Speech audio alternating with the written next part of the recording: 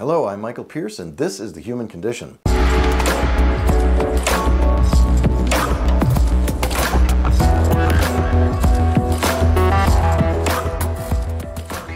I have been asked to do methylation again because there are so many people that have talked about methylation and they want to understand a little bit more conceptually about what it is. I've explained in the past that there's really two different camps in the world of methylation. There is the DNA histone methylation and there is the one carbon cycle neurotransmitter methylation model, and both are right. However, there are times and places when you want to use one more than the other, and I've found it useful to be able to switch gears and look at one or the other in my practice, especially regarding mental health. With methylation, we want to talk about fundamentally what's happening. The methylation model, the idea is that a methyl group, just a CH3 group, which would be called methane if it were by itself, but it's not methane in the body. We're taking this CH3 group and we're adding it to a molecule. And there's many, many molecules that become methylated. Most of the B vitamins become methylated. There are a number of other molecules and neurotransmitter precursors and proteins that are methylated. What it means is you take this molecule, this thing, and full of a bunch of atoms that are glued together, and you add a methyl group onto it, onto a particular site, and that does several things for the molecule. Number one, it makes it more active. It makes it more able to be transferring through membranes. It's easier for it to go through membranes. Number two, methylation allows a molecule to be grabbed onto by an enzyme. So an enzyme can get a better hold of it. Sometimes it's very difficult for enzymes to grab a hold of a protein or a B vitamin or some other molecule, and methylating it makes it easier for the enzymes to grab a hold of it and to transform it into something else. If you can imagine these as Legos or Lincoln Logs or building blocks, an enzyme comes along to a molecule and it needs to grab a hold of it, and it needs to take off a chunk and add another chunk to it, or break it apart or add big chunks to it. When that happens, that's chemistry. That's essentially organic and inorganic chemistry works the same way generally. Methylating a molecule makes it easier for those enzymes to grab a hold of, twist, and remove these different pieces from those molecules. The cellular mechanisms inside a cell also require methylation, in that when you have a molecule go into a cell, it has to attach to something. It has to be grabbed a hold of and moved somewhere, and it has to be traveling along the microtubules. It has to enter the sarcoplasmic reticulum, the rough endoplasmic reticulum, and the smooth endoplasmic reticulum. These are structures inside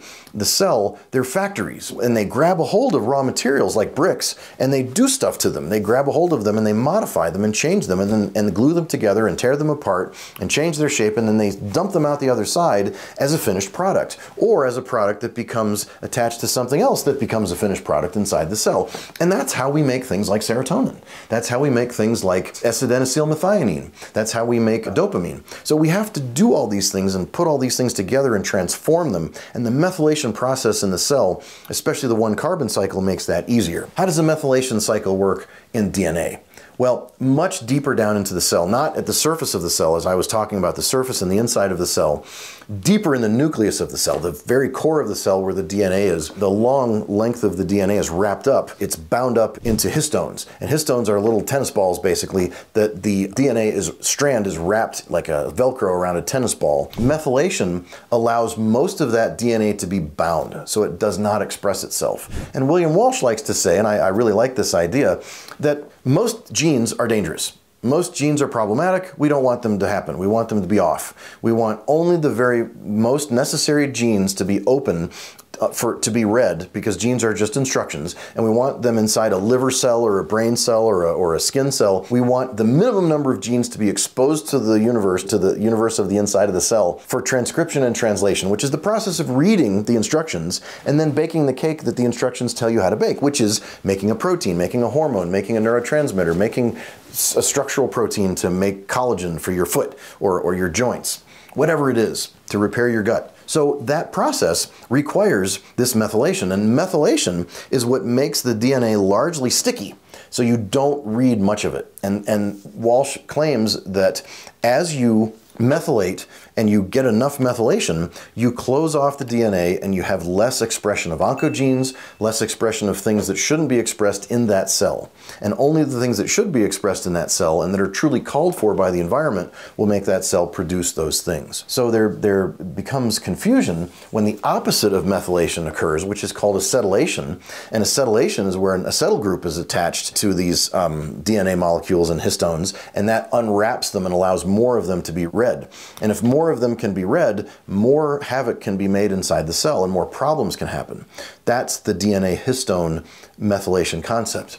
You may have heard of undermethylation and overmethylation. In the old days, we looked at these as histodelia and histopenia, which was the idea that was brought about by Carl Pfeiffer and Abram Hoffer and Linus Pauling before William Walsh, where we looked at the idea that a person could make too much histamine or too little histamine. So histopenia was too little, just like osteopenia or osteoporosis, too little histamine, and histodelia was too much histamine. And that has to do with B cells. B cells are white blood cells that make antibodies. And they are part of your immune system and they're involved in the inflammatory process, and they make histamine as an inflammatory response to antigens. This is part of the IgE-mediated response, which is the response of classical allergy. A classical allergist and immunologist, if they see histamine and IgE antibodies develop, they'll say, aha, you might have an anaphylactic reaction. You have a true allergy, and you might need an EpiPen, for example. That pathway is responsible for the explosion of people needing EpiPens that we didn't see 50 years ago and 100 years ago, because people simply didn't have that many allergies. So this explosion of histodelia, massive amounts of histamine, are related to our diets. They're related to our stress level. They're related to our antioxidant status. They're related to our macros, which is our proteins, fat, and carbohydrates. And they are related to the toxins in our environments like pesticides, herbicides, heavy metals, GMOs, petroleum-based products that are in our foods as additives, colors, and preservatives. In the process of trying to deal with this, we want to understand that in the old days, we saw overhistamine, meaning histodelia, high histamine, was accompanied by undermethylation. And that makes sense today because most people, if they present, are undermethylated and overhistamined. And there's a small group of people that are the opposite. They have underhistamine, not enough histamine, and overmethylation. And that's a small subgroup that's much less than 1/5 of the rest of the group. And that is a group we'll talk about another time. It's another condition, and it involves mental health problems, and it involves an intolerance to folates and folic acid and some other stuff that I'll get into when I do just a class on overmethylation.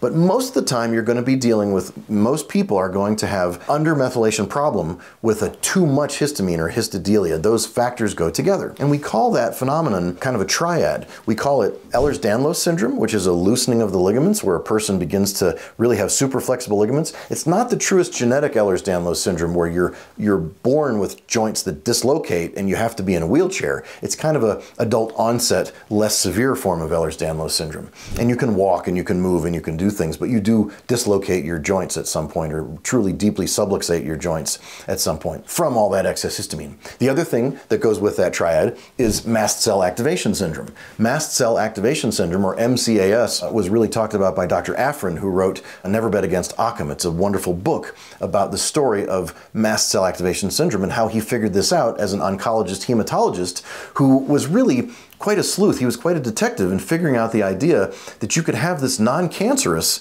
mast cell dysfunction that really resembles a cancer, but it's not a cancer. So these mast cells gone crazy have to do with our lifestyle, our inflammation, and our oxidative stress in today's world, especially filled with antigens that we get from plant lectins and from environmental toxins that we expose ourselves to, and from mold. There's many causes. And the third part of the triumvirate, besides Ehlers-Danlos syndrome, mast cell activation syndrome, is called POTS, postural orthostatic tachycardia syndrome. And that's where a person changes elevation. They stand up or sit down or lay down or sit up, and they suddenly have tachycardia.